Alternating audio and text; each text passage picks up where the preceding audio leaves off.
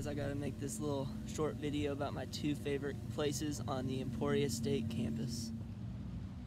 The first place I've chosen to show you is this little courtyard between Plum Hall, the library, and Roosevelt Hall.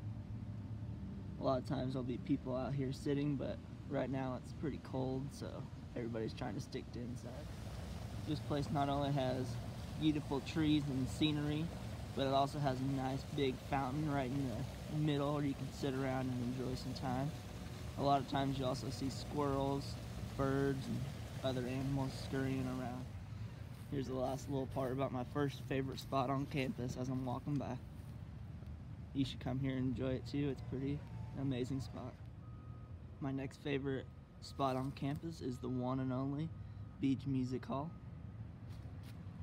I am in both the Marching Hornets and the concert band here at Emporia State. One of the reasons I like Beach Hall so much is because of these rooms right here that you can come to and practice your music. That's what I'm doing right now. Makes yourself better, makes the ensemble better as a whole, and it's a great way to come and let off some steam. Another reason I like Beach Hall so much is because of all the sounds you hear here.